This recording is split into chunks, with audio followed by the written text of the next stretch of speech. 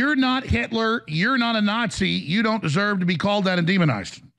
Well, I see good things about Hitler also. And the Nazis, in my view, were thugs that shook people down, did a lot of really bad things. But they did good things too. We're going to stop dissing the Nazis all the time.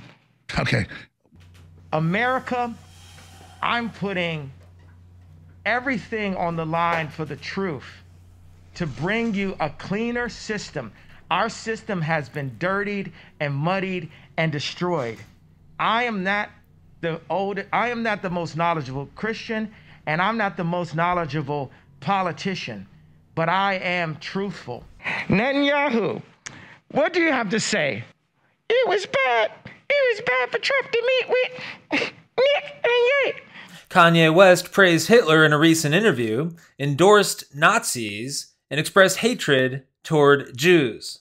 How should Christians respond? And what does this mean for those on the right fighting against social justice? The clip that you just watched is from an episode entitled Double Standard. Kanye West praises Hitler and the Nazis. Should Christians care? In that episode, I deal with the recent interview on Alex Jones of InfoWars, where Kanye gave praise to Hitler and the Nazis. I evaluate that, denounce it, give some biblical teaching, and point out the hypocrisy of ministries fighting against ethnic partiality. You'll want to take a watch right now.